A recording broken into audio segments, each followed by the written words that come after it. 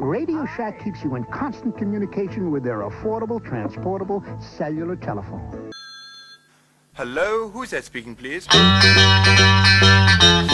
on a party line, wondering all the time who's on the other end. It's an indisputable fact that smartphones have revolutionised the way that we, as a species, communicate with one another. I think the best thing about having a phone is just stay connected to people, like anyone, anywhere in the world. You can just talk to them.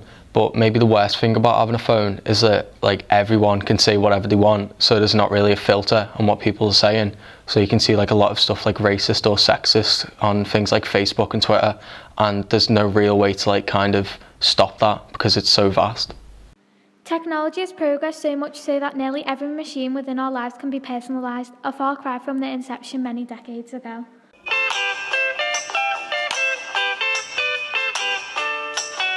My ringtone is like one of my favourite songs, and I've set it to that because it's like obviously something that I enjoy, and then when my phone goes off it's not something that's going to be like annoying and just stuck in my head all day. The rapid proliferation of technology has led to some people feeling isolated and behind the latest trends in fashionable hardware. I definitely die. I mean, I use it for everything from where I'm going when I'm driving to you know, YouTube to Netflix to everything. Like, you know, my entire life is organised by that thing. It's a bit depressing, really, but yeah. Basically, if I lost my phone, I wouldn't know what I was doing. For people all over the world, as well as drawing in our attention with a never-ending stream of information.